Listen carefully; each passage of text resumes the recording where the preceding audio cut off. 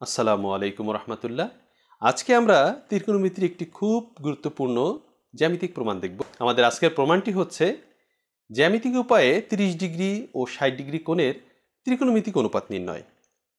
এটা নির্ণয়ের পূর্বে আমরা কয়েকটা বেসিক জিনিসকে খুব ভালো করে বুঝে নিই। প্রথমে এই ত্রিকোণমিতিক অনুপাত নির্ণয় করতে গেলে অবশ্যই আমাদের একটা সমকোণী ত্রিভুজ দরকার হবে। তাহলে সমকোণী ত্রিভুজ একটা আমরা আঁকলাম। তো আমরা জানি ত্রিভুজের তিন কোণের সমষ্টি হচ্ছে 180 ডিগ্রি। তো এখন এই যে তিনটা কোণ উৎপন্ন হয়েছে এই ত্রিভুজটায়, এই তিনটা কোণের সমষ্টি কত ডিগ্রি? 180 ডিগ্রি। এখন এইটা কত ডিগ্রি? যেহেতু এটা সমকোণী ত্রিভুজ তাই এটা অবশ্যই 90 ডিগ্রি হবে। এটা 90 ডিগ্রি হলে আর বাকি দুইটা মিলে হবে 90 ডিগ্রি। এখন এটা যদি 30 ডিগ্রি হয় তাহলে এটা হবে কত ডিগ্রি? এটা তো 90 ডিগ্রি আমরা জানি। এটা যদি 30 ডিগ্রি হয় এটা হবে 60 ডিগ্রি। প্রশ্ন হতে পারে কীভাবে? কারণ আমরা জানি ত্রিভুজের তিন কোণের সমষ্টি 180 ডিগ্রি। এখন আমাদের যদি আমরা 30 ডিগ্রি কোণের ত্রিকোণমিতিক অনুপাত নির্ণয় করতে চাই তাহলে মনে করলাম যে এটা 30 ডিগ্রি আমরা জানি, কিন্তু এটা কত ডিগ্রি সেটা জানি না। তাহলে কীভাবে বের করব? 180 ডিগ্রি থেকে এই যে দুইটা ত্রিভুজ আছে এই দুইটার সমষ্টি অর্থাৎ 90 যোগ 30 ডিগ্রি এই দুইটার সমষ্টি বিয়োগ করে দিব। তাহলে 180 থেকে 120 বিয়োগ হয়ে গেলে কত থাকে? 60 ডিগ্রি। তার মানে এটা হচ্ছে 60 ডিগ্রি। আবার যদি 60 ডিগ্রি কোণে ত্রিকোণমিতিক অনুপাত নির্ণয় করতে বলে দেখা গেল যে এইটা দেওয়া নাই, এটা দেওয়া আছে 60 ডিগ্রি, তাহলে এটা কত ডিগ্রি? খুব সহজ। একইভাবে 180 ডিগ্রি থেকে আমরা এই দুইটার সমষ্টি অর্থাৎ 90 যোগ 60 ডিগ্রি অর্থাৎ 180 থেকে 150 ডিগ্রি বিয়োগ করে দিব, হবে 30 ডিগ্রি। আমরা যেভাবে ইচ্ছে সেভাবে নির্ণয় করতে পারি। এখন আমাদের মনে রাখতে হবে যদি সমকোণী ত্রিভুজ হয়, এইটা হচ্ছে সমকোণী ত্রিভুজ, এটা হলো সমকোণ, এটা আমরা ভালো করেই জানি। আর আমরা যদি এই কোণের সাপেক্ষে লম্ব ভূমি অতিভুজ নির্ণয় করি তাহলে এই যে কোণটা উৎপন্ন হলো এই কোণটার বিপরীত বাহু যেটা অর্থাৎ এটা হচ্ছে লম্ব, আর এই কোণ সংলগ্ন নিচেরটা হচ্ছিল ভূমি, আর এটা হচ্ছে অতিভুজ। আর এক কথায় ত্রিভুজের বৃহত্তম একটা সমকোণী ত্রিভুজের বৃহত্তম বাহু হচ্ছে অতিভুজ। এটা গেল। এখন আমরা যদি এরকম না করে এরকম আঁকতাম, সাপোজ যে এই কোণটা সাপেক্ষে আমরা লম্ব ভূমি অতিভুজ নির্ণয় করব, তাহলে এটা যেহেতু বৃহত্তম বাহু এটা তো আমরা জানি এটা অতিভুজ, আর এই যে কোণটা আছে এই কোণটার বিপরীত বাহু কোণটা এটা হচ্ছে কি তাহলে লম্ব। যদিও এটা ভূমি মতো মনে হচ্ছে কিন্তু যেহেতু কোণ এখানে উৎপন্ন হয়েছে তাই এটা লম্ব। এটাকে যদি আমরা একটু এভাবে ঘুরিয়ে দিই তাহলে জিনিসটা দেখতে হবে কিরকম, এরকম হয়ে যাবে। তাহলে এটার সাপেক্ষে এটি কি? লম্ব। তো সেই জিনিসটা এভাবে দেওয়া আছে। তো এইটা লম্ব, এটা হবে কি? ভূমি, এটা তো অতিভুজ আছেই। তো এই জিনিসটা আমরা খুব ভালো করে খেয়াল করব, কারণ এই প্রমাণের ক্ষেত্রে আমাদের এই জিনিসগুলি নিয়ে একটু কনফিউশনের সৃষ্টি হতে পারে। এর জন্য আগে আমরা বেসিক জিনিসটাকে পরিষ্কার হয়ে নিলাম। এখন আমরা জ্যামিতিক উপায়ে 30 ডিগ্রি ও 60 ডিগ্রি করে ত্রিকোণমিতিক অনুপাত নির্ণয় করব। প্রথমে আমরা চিত্রটা ভালো করে বুঝে নিব, এরপর চিত্র অনুসারে বর্ণনাটা লিখে ফেলব। তো প্রথমে আমরা 30 ডিগ্রি কোণ অঙ্কন করি। এই x O Y is equal to কত ডিগ্রি? 30 ডিগ্রি অঙ্কন করলাম। এখন ও ওয়াইয়ের উপরে যে কোনো একটা বিন্দু আমরা নিলাম, সেটা হচ্ছে পি বিন্দু। ও ওয়াইয়ের উপরে আমরা পি একটা বিন্দু নিলাম। এখন এই বিন্দু হতে ও এক্সের উপর অর্থাৎ পি বিন্দু হতে ও এক্সের উপর একটা লম্বটা নিয়ে আমরা লম্বটার নাম দিলাম পিএম লম্ব। এখন আমরা পিএমকে একটা নির্দিষ্ট দূরত্ব কিউ পর্যন্ত বর্ধিত করব, অর্থাৎ এটাকে আমরা কিউ পর্যন্ত বর্ধিত করব যেন পিএম এবং এম কিউটা সমান হয়, অর্থাৎ এইটা এবং এইটা সমান হয়। এখন আমরা আর কি করব? এখন আমরা ও কিউটা যোগ করে দেব। ও কিউটা যোগ করে দিলাম। ফলে আমার এখান থেকে দেখতে পাচ্ছি এই পিএমটা কিউএমটা তো প্রথমেই সমান পেয়েছি, ও এমটা পেয়েছি সাধারণ বাহু। সাধারণ বাহু বলতে বোঝাচ্ছে যে দুইটা ত্রিভুজের ভিতরে যে বাহুটা কমন থাকবে সেটি হচ্ছে সাধারণ বাহু। অর্থাৎ এই ত্রিভুজের ক্ষেত্রেও ও এম বাহুটা আছে, উপরের ত্রিভুজটার ক্ষেত্রেও ও এমটা আছে, তাই ও এমটা হচ্ছে সাধারণ বাহু। আর এই কোণটা এবং এই কোণটা সমান। একটা ত্রিভুজের দুইটি বাহু একটি কোণ অপর একটি ত্রিভুজের দুইটি বাহু একটি কোণের সমান হয় ত্রিভুজ দুইয়ের সর্বসম, অর্থাৎ এই ত্রিভুজটা সমান হয়ে গেল। সমান যদি হয় তাহলে এই কোণটা সমান, এই কোণটাও সমান হবে। এখন এইটা যদি 30 ডিগ্রি হয় আর এইটা যদি 90 ডিগ্রি হয় তাহলে এইটা কত ডিগ্রি হবে?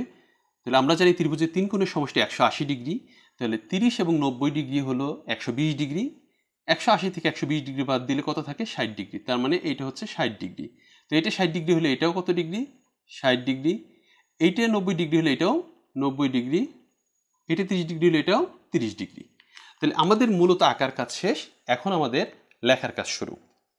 প্রথমে আমরা কি লিখেছিলাম, মনে করি x O y is equal to 30 degree. এখন OY এর ওপর যে কোনো বিন্দু P নেই, P হতে আমরা OX এর ওপর PM লম্ব টানি। PM কে Q পর্যন্ত এমনভাবে বর্ধিত করি যেন PM is equal to QM হয়। OQ যোগ করি। এখন আমরা প্রথমে কি পেয়েছি, অঙ্কন অনুসারে পেয়েছি PM সমান সমান MQ বা QM যাই বলি না কেন, আর OMটা কি, OMটা হচ্ছে সাধারণ বাহু, আর PMও অন্তর্ভুক্ত PMও ইজ ইকুয়াল টু অন্তর্ভুক্ত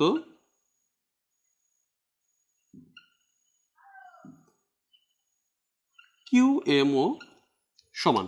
তো একটা ত্রিভুজের আমরা তো বলেছি যে দুইটা বাহু একটি কোণ, অপর একটি ত্রিভুজের দুইটি বাহুর একটি কোণের সমান হলে ত্রিভুজ দুইটি সর্বসম। তার মানে ত্রিভুজ POM সর্বসম ত্রিভুজ QOM। যদি সর্বসম হয়ে যায় তাহলে আমরা POM কি পেয়েছিলাম, POM ইজ ইকুয়াল টু এখানে QOM সমান সমান কত ডিগ্রি, 30 ডিগ্রি। এটাও 30 ডিগ্রি, এটাও 30 ডিগ্রি। তাই এই দুইটা যদি 30 ডিগ্রি করে হয় তাহলে পুরো POQ অর্থাৎ POQটা কি হবে, POQটা হবে এই POM প্লাস QOM সমান সমান 30 ডিগ্রি প্লাস 30 ডিগ্রি সমান সমান 60 ডিগ্রি। এই কোণটা তো 90 ডিগ্রি আমরা জানি, যে লিখে ফেললাম যেরকম যে PMO is equal to QMO is equal to 90 degree. তো এইটা হয়ে গেল। এখন OPM এটা কত degree, OPM is equal to OQM is equal to 60 degree. তাহলে এখন এখান থেকে দেখতে পাচ্ছি POQ 60 degree, OPM 60 degree, OQMও 60 degree. তার মানে এইটার এই কোণটা, এই সম্পূর্ণ কোণটা আর এই কোণটা সবগুলি কত ডিগ্রি করে, 60 ডিগ্রি করে। তো প্রত্যেকটা কোণ যদি 60 ডিগ্রি হয় তাহলে অবশ্যই আমরা জানি সেটা কি ত্রিভুজ, সমবাহু ত্রিভুজ। তাহলে আমরা লিখব অতএব POQ একটি সমবাহু ত্রিভুজ। আমরা এখন আমাদের প্রমাণের সুবিধার্থে ধরি PM is equal to QM is equal to A ধরে নিলাম, যেহেতু এটা সমান তাই এইটাকে A ধরলে এটাও A। তাহলে পুরো PQটা কত, PQ হবে কত, PQটা হবে PM plus QM is equal to A plus A is equal to twice A। তো পুরো PQটা যদি টুয়াইস A হয়, OPটাও টুয়াইস A হবে, OQটাও টুয়াইস A হবে। তাহলে আমরা এখানে অতএব PQ is equal to OP is equal to OQ equal to হবে টুয়াইস A, কারণ যেহেতু এটা একটি সমবাহু ত্রিভুজ আর সমবাহু ত্রিভুজের প্রত্যেক বাহু সমান, তো এটা যদি 2A হয় প্রত্যেকটাই 2A। তাহলে আমরা এখানে একটু মার্কিং করে দিই, এটা হচ্ছে A, এটা হচ্ছে 2A, এটা হচ্ছে 2A, এটা হচ্ছে A। এখন আমরা OMটা নির্ণয় করব। OMটা নির্ণয় করতে গেলে কি হবে, আমরা একটু জিনিস খেয়াল করে রাখি, সেটা হচ্ছে এটাকে যদি আমরা এই 30 ডিগ্রি করে সাপেক্ষে চিন্তা করি তাহলে এটা হচ্ছে ভূমি, এটা হচ্ছে লম্ব আর এটা হচ্ছে অতিভুজ। তাহলে সেই হিসেবে আমরা লিখতে পারি, তো আমরা এরকম লিখতে পারি ত্রিভুজ POM A অতিভুজ OP square is equal to OM square plus PM square.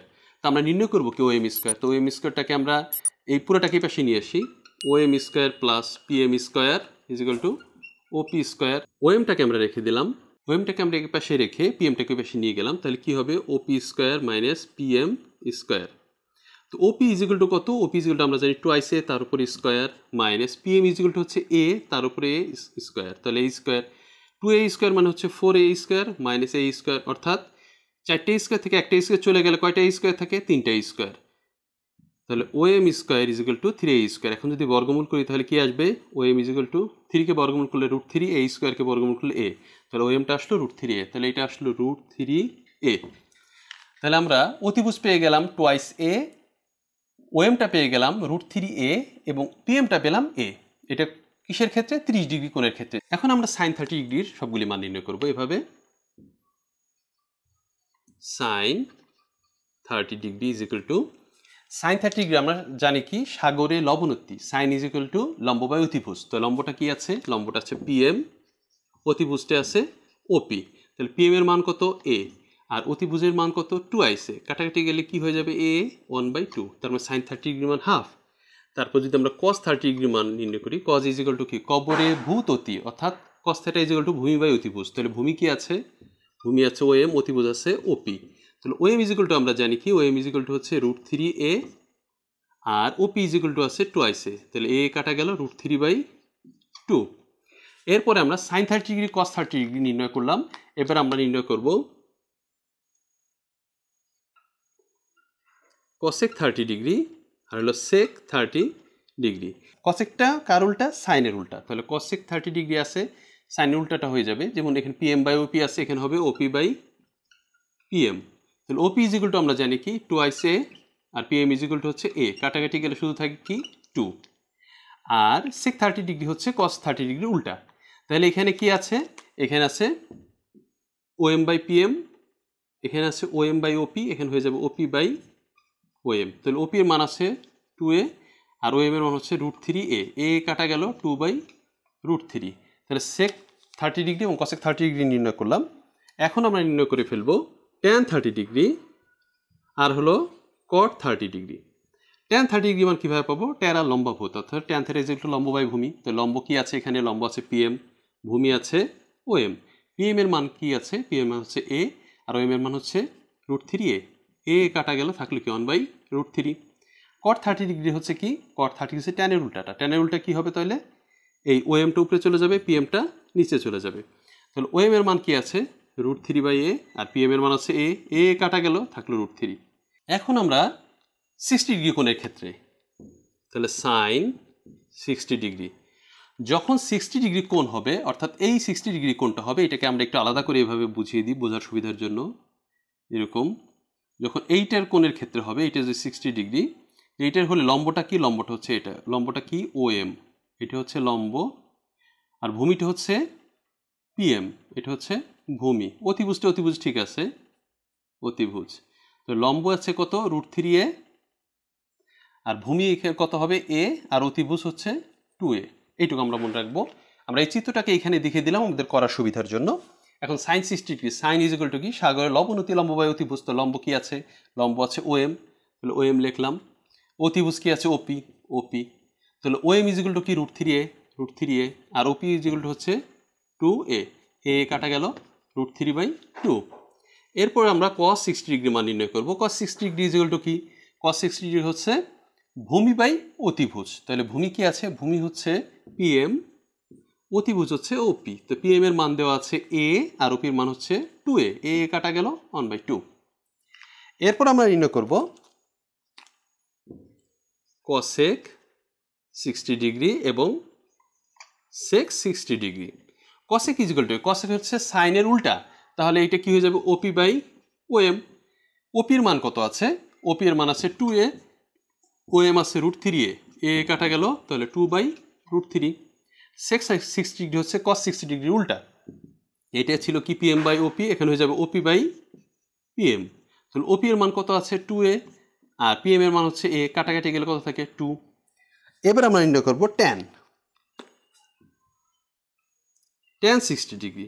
Tan লম্বা ভূত, লম্ব কি আছে? লম্ব হচ্ছে ওএম, ভূমি হচ্ছে পিএম। তাহলে ওএম কি আছে? ওএম আছে √3a আর পিএম আছে শুধু এ, কাটাকাটি গেলে কি হবে? √3। cot 60 ডিগ্রির মান কি হবে? cot হচ্ছে ট্যানের উল্টা, অর্থাৎ পিএম বাই ওএম। তাহলে পিএম এর মান কত আছে? পিএম এর মান আছে এ আর ও এম এর মান হচ্ছে √3a। এখন এ কাটা গেলে কী হবে 1/√3। তাহলে এখানে আমরা সাইন থেকে শুরু করে cot 60 ডিগ্রি পর্যন্ত যতগুলি মান আছে আমরা নির্ণয় করলাম।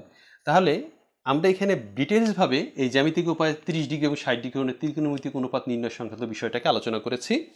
যদি এরপর কারো কোনো কনফিউশন থাকে অবশ্যই সেটি কমেন্ট বক্সে জানিয়ে দেবেন। আশা করছি আজকে যে আলোচনাটা করেছি সকলেই কম বেশি বুঝতে পেরেছেন। যদি নিজেরা ভালো করে বুঝতে চান তাহলে এটাকে আরও বেশি বেশি চর্চা করবেন, তাহলে আশা করছি খুব ভালো মতো বুঝতে পারবেন। তাহলে আজকে এ পর্যন্তই। ভিডিওটি ভালো লেগে থাকলে লাইক করবেন, শেয়ার করবেন এবং অবশ্যই চ্যানেলটিকে সাবস্ক্রাইব করবেন। আল্লাহ হাফেজ।